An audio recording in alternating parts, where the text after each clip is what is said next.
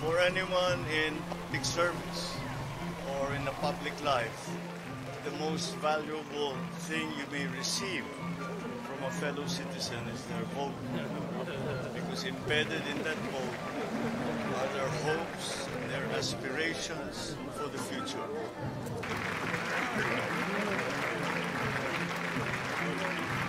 Thank you very much. I congratulate all of those involved in the electoral process. And that is why to have received over 31 million votes from our countrymen is as valuable a expression of trust as can be had by anyone in public life. And so for that, I thank our people. And beyond that, I promise you.